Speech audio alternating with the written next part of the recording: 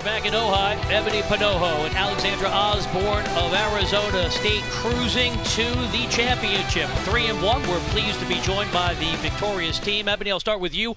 What does it mean to capture the first doubles championship for Arizona State in women's tennis? I didn't actually know that was true, so that's a really great feeling.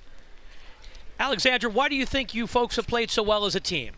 Well, this is our second year playing together, and I think, you know, we're both Australian. We both gel really well together, and we both have a similar style, doubles style. So, yeah, I think that's why. And talk about your style, because it was so fun to watch the way you guys play doubles, moving around at the net. Is that something that you grew up doing or something that you've worked on together? Yeah, I mean, both of us, I think, have had pretty good backgrounds in doubles where we're really aggressive, traditional doubles players.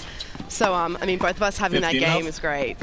Ebony, you wrapped up the best conference finish ever for Arizona State this year, beating Stanford for just the second time in program history. Yep. What's the mindset of your team heading into the postseason? I mean, we're feeling great, we're confident, but, you know, once we get to NCAAs, it starts all over again, and we take one team at a time. And what do the next couple weeks look like for you guys as far as school, tennis, preparing for the NC2A tournament, and that balance? Yeah, I mean, I think we're going to have like a few days off and then obviously focus on school. We've got finals coming up next week, so once we get those done, back into it, and then focusing on NCAAs.